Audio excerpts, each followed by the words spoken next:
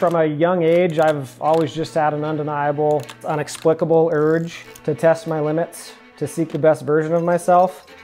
For me, that has very organically come in the form of ultra running.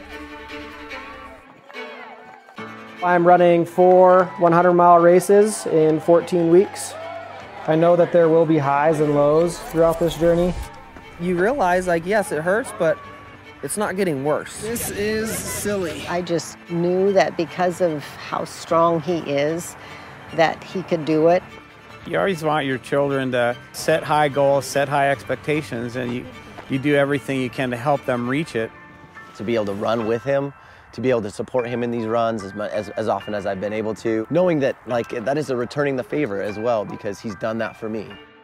Putting these 4 races together will be about so much more than running. All right, buddy, pick it up a little bit.